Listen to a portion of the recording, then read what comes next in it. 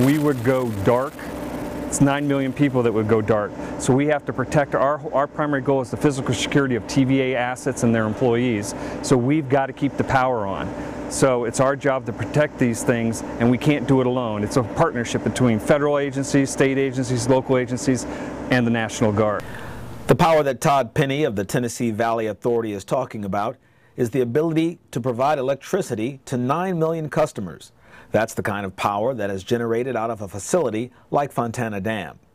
These joint exercises not only bring people together, it trains them on how to work together before disaster strikes. There is huge value added whenever you meet all the folks that you need to liaise with, everybody that you need to partner with, whether it be local, state, federal, what have you. You want to meet those people in a training environment before a disaster happens. That way, once that disaster happens, you know who to call, you know who's going to be there, you know everybody's capabilities, and you're able to continue your mission.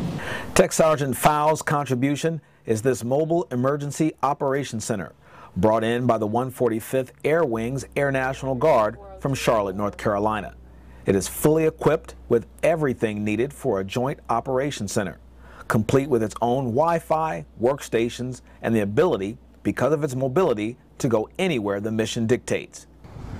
The North Carolina National Guard's Vigilant Catamount exercise is designed to test the collaborative efforts of state, local, and federal disaster relief agencies. And this year, it's the mountainous terrain of Western Carolina.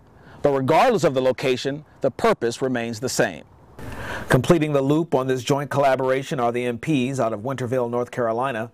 Their security forces helped establish security around the dam, as well as picking up additional skill training that is only made available because of the unique opportunity provided by securing a dam.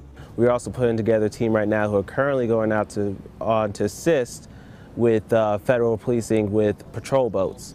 It gives our troops the ability to learn new information as well to assist and create better bonds.